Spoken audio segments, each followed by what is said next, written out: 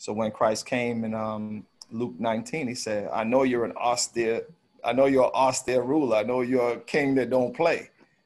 No, you can be fierce.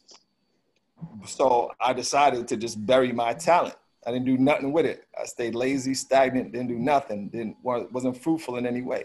So what the hell are you talking about? You could have taken my talent and at least deposited it in the bank, and I could have got some interest. You could have done the smallest thing and something fruitful would have came out of it. You're lazy behind, you faithful, wicked, and unprofitable servant. And had the angels kill him. You don't want me to rule over you, don't want to do it my way? Put him to death. So that's why Christ said, all them that say to me, Lord, Lord, not going to make it. That's why we have to make our salvation sure. And Israel always has this false sense of security and arrogance, and we're Israelites and whatever we do is right because we got the Heavenly Father, we got the Most High, we got Yahuwah. Well, who told you that the Most High's name is Yahuwah? What name did the Most High, what name did the Most High have Abraham, Isaac, and Jacob tell us? That's who we come from. That's why we have a chance in these last days for salvation. Because the kingdom's for Israel because of Abraham, Isaac, and Jacob. Because they were chosen and they're eternally righteous. And they obeyed the Lord, and the scriptures account their righteousness and examples. So where did they tell us the Most High's name? In Hebrew or English, or any correctly translated scripture, Spanish, anything correctly translated. Where do they say it? No place. It says in Exodus 6:3 that, by, I forgot what the name is, but by God Almighty was I known to, and there's different Hebrew dialects. I'm not going to waste my time saying it because it doesn't matter. It's not the true Hebrew. But the point was that my name was God Almighty.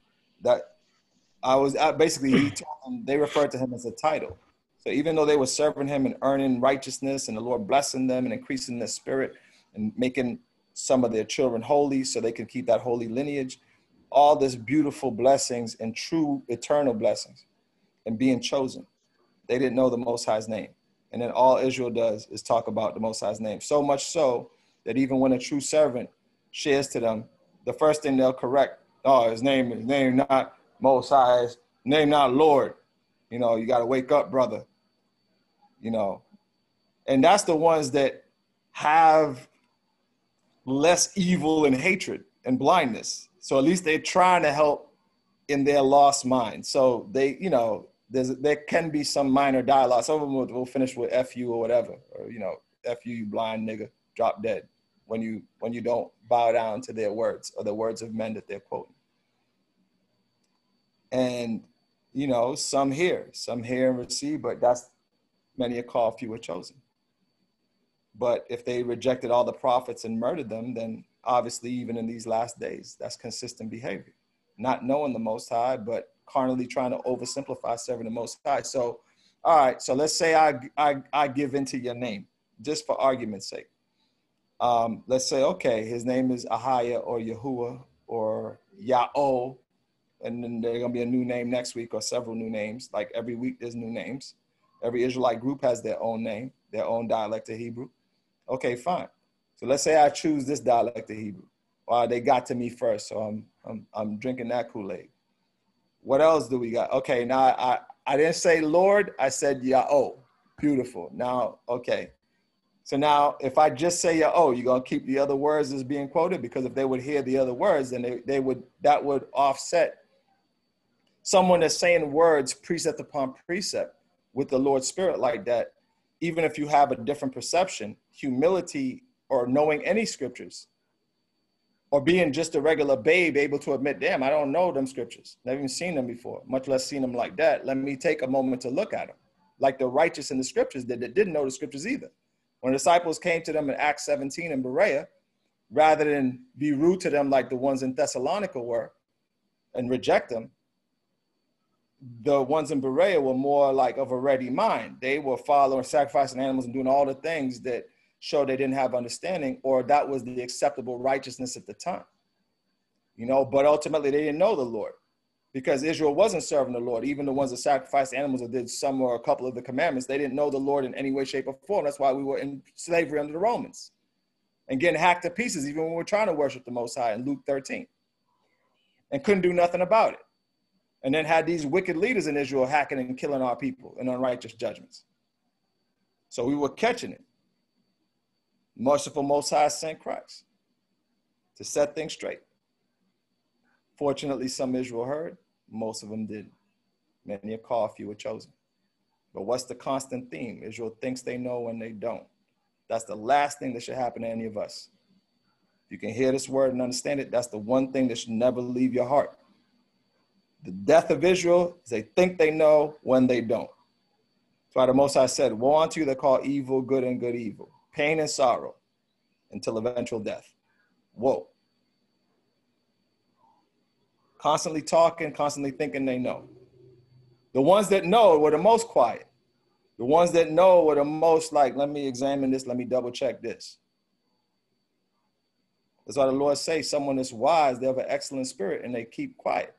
And then when they speak, wisdom comes out.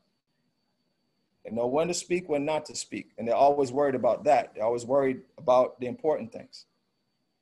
The things that will give them salvation or not, no matter how much wisdom they have. And then the Most High will give them wisdom of the other things and mysteries of the other things. And then rather than focus on that, they're still going to stay in doing the things that got them those blessings in the first place.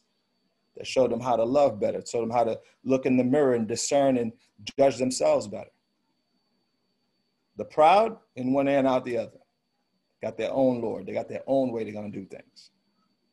Rather than learning, the Lord gave us the Bible to show the history of our people always not listening. We're seeing it today. Can't be ignoring that. Can't be joining in that death walk. Going into these bloody, stupid Facebook groups.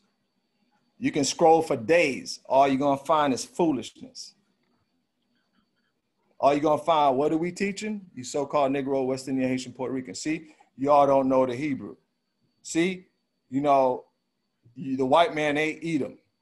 All you're going to hear is devil doctrine. Some of them are less vulgar, but the ultimate thing is still filth and lies and being false prophets. All these false prophets that know they're Israel. Are there any that don't or aren't false prophets? Or that are soft-spoken until they come to light and they'll bite your head off like a werewolf? So that's why we have to walk in light.